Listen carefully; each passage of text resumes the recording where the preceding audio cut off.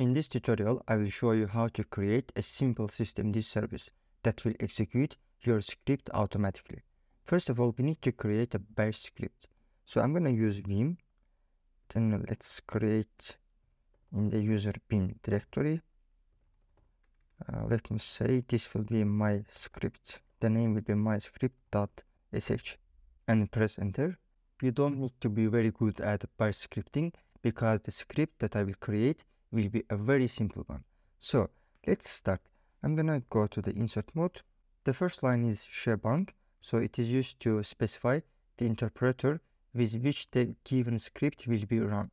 So I'm gonna say that in our case we're gonna use bash shell. So I'm gonna use bin then bash. But of course you can also define other shells. For example, you can define zsh. So if you have a z shell, then of course you can just define it here. But in our case it will be bash. However, you need to keep in mind that providing the interpreter is not mandatory, because if you don't provide the shell interpreter, the script will be run by your login shell, so whatever shell you are using. Anyway, let's continue. The next step, let me just give some comment here. So I'm going to say that this is just a simple script to demonstrate, let's say, the service functionality. And that's it. Now we can type our commands. So we're going to use two very easy commands. So it is just print commands, I mean echo command. So we're going to use echo. Then let's say it says hello there. This script is managed by the systemd. And then we can print the current date and time.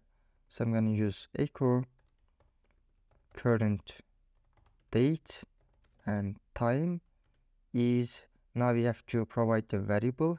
As you know that we have one command date. So if you put this $sign here, so it will be interpreted as the command. It means that you are running the date command in the terminal, something like that. So basically that's it. So this script will simply print the current date and time. I'm gonna save the file. Okay, under user bin directory we cannot create file, at least we need sudo access. So I'm gonna just copy all the content here. Then we're gonna use sudo.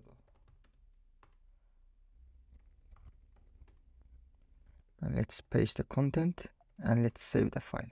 Now I would like to check the permissions of this script. So I'm gonna use user bin myscript.sh. We have read and write permission for the user. We have read permission for the group and read permission for others. In order to run the script, it should be executable. Therefore, I'm gonna make it executable for all. So I'm gonna use change mode +X. It will be applied for all, I mean users, group and others. And then we need to provide the path of our script. So it is user bin myscript.sh. Okay, again we need sudo access. Now let's check the permission one more time. Yes, right now we have execute permission for all. Now let's run this script. I'm gonna say user bin myscript.sh. Press enter. Okay, our script works. Here is the output. It prints current date and time. Now it is time to create a systemd service to run this script. So what I'm gonna do is I'm gonna create a file under etc systemd system directory, because as you remember in one of the previous videos I mentioned that if you want to create custom unit file, you need to create it in the etc. So I'm gonna use vim, then under etc systemd system we're gonna create our file. So let's call it date and time service. Pay attention to this extension as well. So it should be .service. Anyway, let's press enter. First of all, we need to provide the unit section. Type unit and let's create a description. So description, you can simply say that, let me call it date and time. Date and time service, for example. And you can also provide documentation. They are not actually required, but it's better to use it. Documentation. So I'm gonna use my website. So https://bugx.academy. And then we have this after statement. Actually, our service is very simple and doesn't require any specific unit that will be started before this service. However, for the sake of demonstration, let's just say that the service will be started after networking interfaces are enabled. So I'm gonna say network.target. That's it. Then we have another section, which is service. And here we are gonna start from type. So type will be simple. It defines the execution type of the service actually. So in this case, it is set to simple, which means that the service will run in the foreground.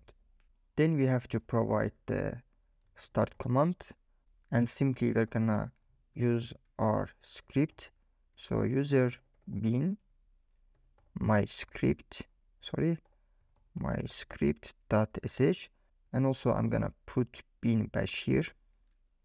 So bin bash, basically it means this bash shell will run this script. And then we can also define our restart policy.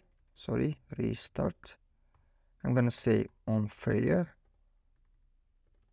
Basically it will restart the service when it fails. And then we can also set the restart time.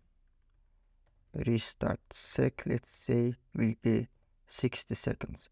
So the delay between restarts will be 60 seconds.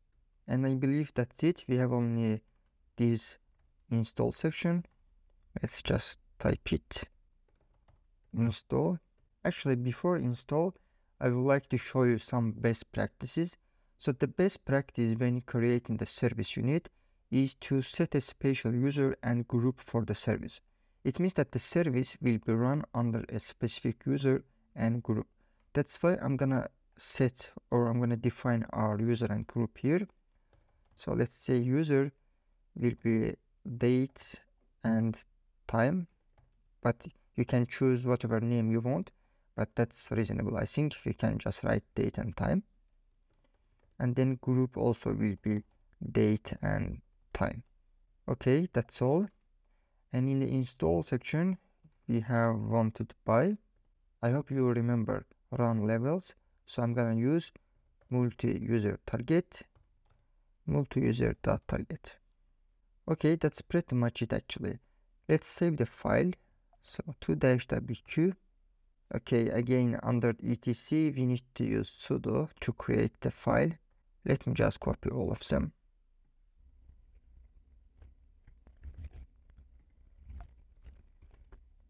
And I'm gonna use sudo here.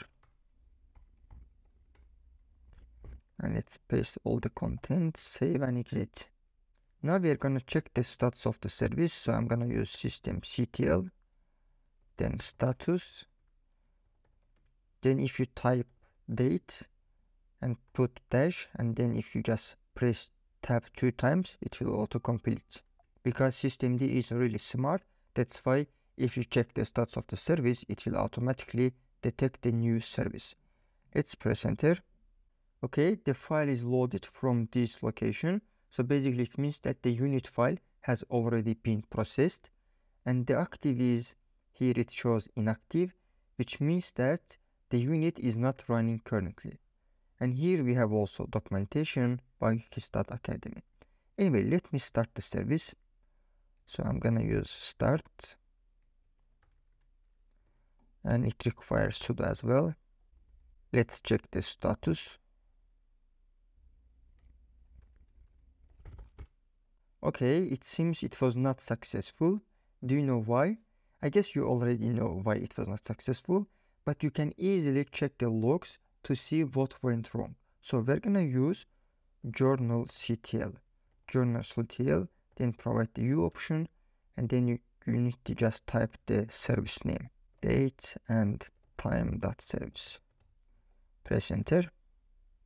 Okay, we forget the L.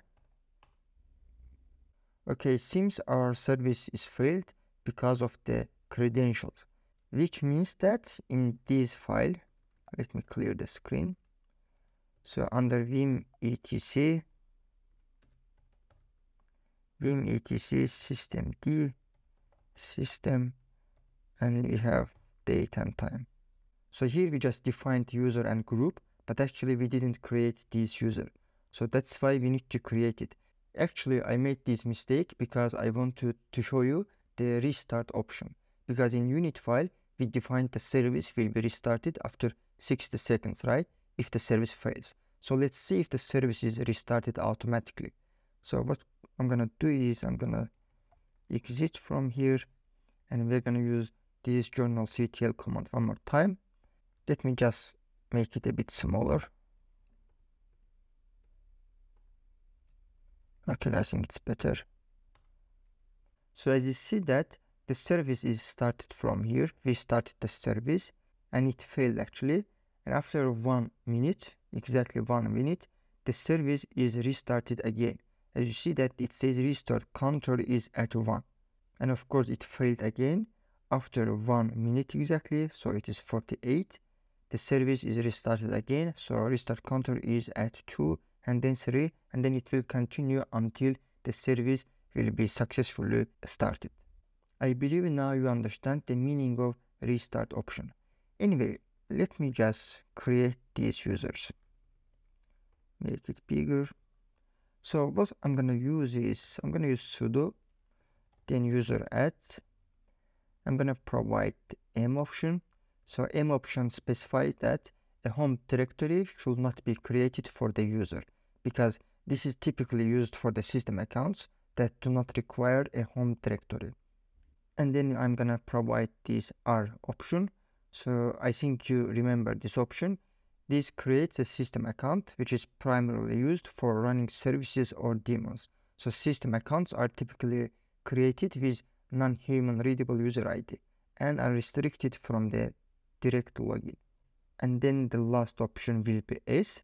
So this option sets the login shell for the user. And in this case, we're gonna use bin false, because it's a special shell that immediately exits upon login and effectively disabling any interactive login for the user. This practice is commonly used for the system accounts that do not require any interactive shell. And the last one will be our username. So it will be date and time. Actually, you can create whatever name you want, I mean the username, but you need to define it in the configuration file of the service.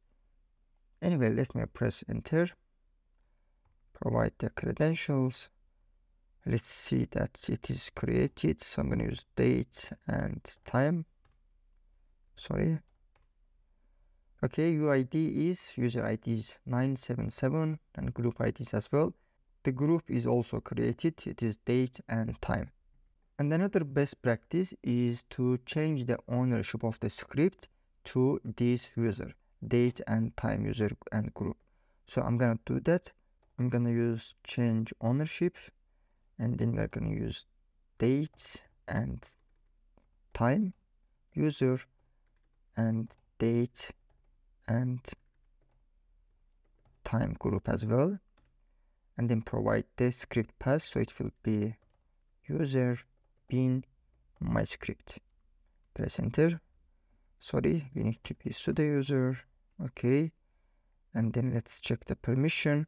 So lsl, yes, the user and group owner of the file is date and time. Okay, now it is time to start the service one more time. So but before that, I'm gonna use systemctl daemon reload, because I want systemd to reread all the configuration files. Press enter, provide the password. It is complete. Now we're gonna start the service. So I'm gonna use sudo systemctl, then start date and service. Press enter. Seems it is restarted. Let's check the status.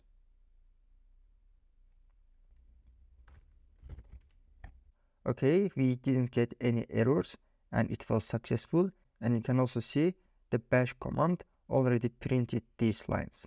So basically it was successful. And also you need to keep in mind that bash executed our script, and when the script exits, the service will be stopped. Basically it will be inactive.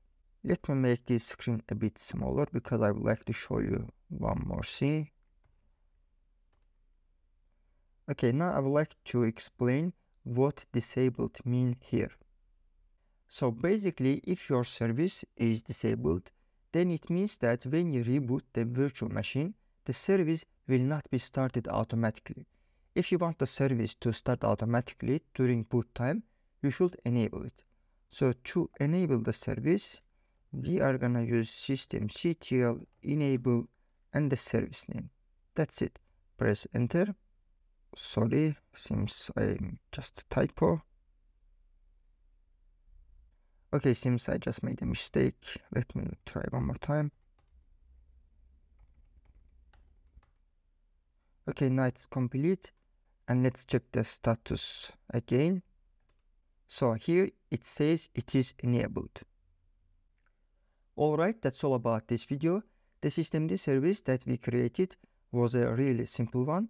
But if you want to create other services as well, you can read some of the articles on my website where I already added some of the tools as a systemd service.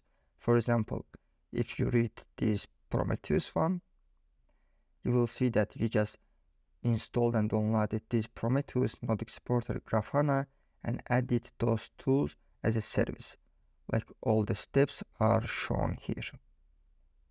But anyway, I hope you find this tutorial very useful. Bye, and I will see you in the next video.